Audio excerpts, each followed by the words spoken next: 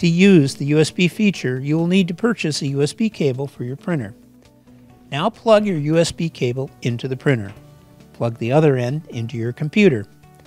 Go to KyoceraDocumentSolutions.us. Look for support across the top of the page and select it. Select Download Center.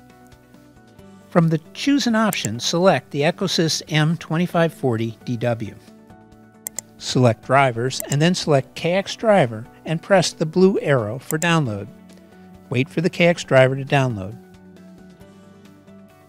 After downloading the KX Driver for Windows, look in your Download folder for this file with today's date on it. Double-click the file. The program will now begin the installation process. It will take a couple of minutes before the program displays the product library screen. The Kyocera product library notice will appear. Select Accept to continue. The tabbed information screen will appear. Click OK when you've read the tabs. Select Express Install. Look for the Kyocera KX M2540dw with the kind defined as USB. In the lower part of the screen, select the features you would like to use. First is the KX Driver. Always select it.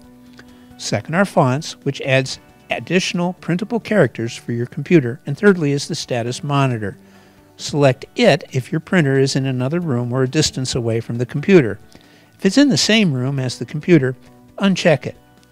Status monitor pops up printer information on your PC screen. If you'd like to participate in Kyocera data collection, select Yes. If not, select No. Only technical information on machine operations is collected. No personal information is ever requested. The features you selected will be installed.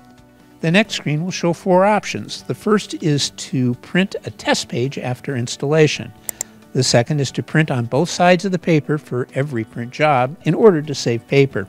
If you prefer to print on one side, make sure this button is unchecked. The third is Enable Event Notification, and the fourth is Quick Print tab. This will show you common functions easily accessible from the print page.